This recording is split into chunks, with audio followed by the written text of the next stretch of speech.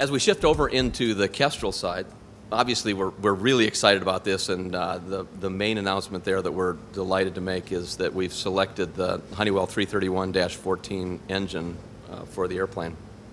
Those of you that we've talked to over the last 12 months about where do we think this airplane's going, you'll recall conversations that we've had about what's the right target performance level for the airplane for the market. In that question is engine selection. Do we go for a lower cost engine and a lower cost airplane and a lower performance point, or do we go for the higher cost, higher performance, let's make this thing a real screamer? But it's a debate that you have to have from a business point of view, from an engineering point of view, and to look at what's the right place to enter this market. And as you would expect, there's an objective engineering way that this gets done, where you look at installation, installed horsepower, and the performance, and the weight, and the CG, and all those kinds of things. It's all very reasonable. It's all very logical. I kind of find it interesting. Some people find it boring, but there's that process. Then there's an in-between phase, which is much more subjective, which is about the user aspects of the engine. And this can include things like maintenance cost and longevity. It includes things like support on the engine, but it also includes things like throttle response and how does the pilot work with it. It can't be that we sell airplanes to people who are only good enough to not do the least little thing wrong. We've got to make airplanes easier. And in this case, what we've got with the Honeywell engine is a much more robust system to protect the, think how this sounds, protect the engine from the pilot. So that what we've got is a more user-friendly system. So engineering parameters, horsepower, weight, and so on. Operational side, whether it's the TBO and so on. And then the third part of the selection really did just come down to the partnership. And we've really enjoyed working with the team from Honeywell. They've been absolutely fantastic in terms of being responsive, answering questions, coming up to visit, beating ideas back and forth, so that in the end, all things being equal, and they never are all equal, but all these things being equal, we selected the Honeywell engine because we felt in Honeywell we had the partner that was going to make sure that this was a successful program. And having a great big uncle like that is always helpful, but fantastic support, and we appreciate it. Avidyne is the brand of choice for pilots who want innovative, easy-to-use avionics. And the new IFD 540 GPS Navcom sets a new standard for simplicity in communication and LPV navigation. As a slide-in replacement for existing 530 series navigators, and with a highly intuitive touchscreen control, the IFD 540 makes it much easier to access the information you want when you want it, reducing head-down time and making flying more enjoyable. Finally, you have a choice, and the choice is easy. Avidyne. With the decision on engine, weight, horsepower, performance, CG, wing placement, aerodynamics, and so on, we now get into sort of the rest of the plan. I've told you guys this, and people would expect me to say nothing else, but I can't tell you how excited that I am about this airplane. It's been fun having all of those details come together and see what it's going to be for the customers. We design airplanes for missions, and we think customers ought to think about the mission that they have before they decide on their airplane. But then what you also have is the other side of your brain, thinking about mission dream, if you will.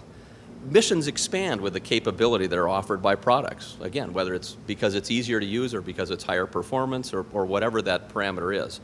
And we're really excited about where the mission goes on this airplane. As part of that mission, what we say over and over, what you'll see in print, it's to carry a large load, a long distance, at high speed, in and out of short runways.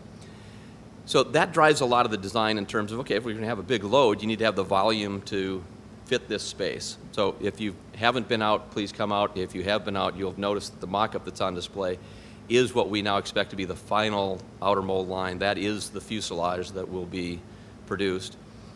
The interior stuff can still end up changing, but the outside shape is now set. A lot of volume. We've increased the size of the baggage area significantly, and I've forgotten the number already, but 36 cubic feet, good.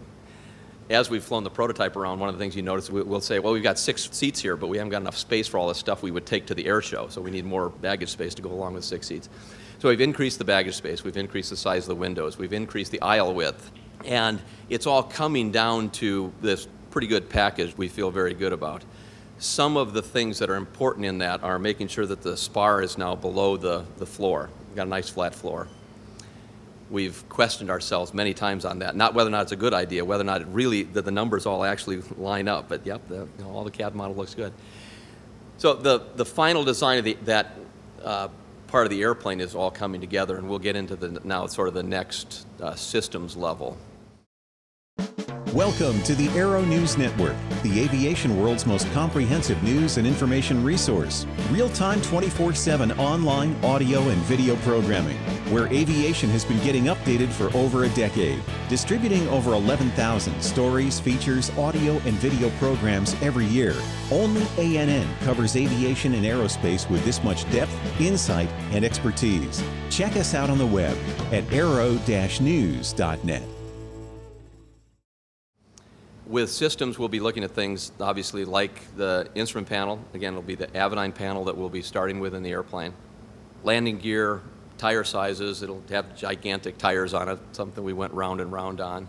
We're also really happy about, it looks like we'll be saving space for a future BRS parachute. We don't expect the airplane to have a parachute on it when it's certified, but that's primarily a timing sort of issue. We're going to, the business case is get the airplane into production as fast as possible and put the parachute on when the parachute's ready. But we're going to be working with the people at BRS on developing a parachute. So that's another of the system integrations that we'll be working into the airplane. As we get all those systems decisions made, and we'll be going through the final design, obviously then we get into the formal certification process that we all end up talking about so much. We still think call it roughly 3 years. We don't know how fast, we don't know when, we don't know how much, and all those kinds of things that we always say.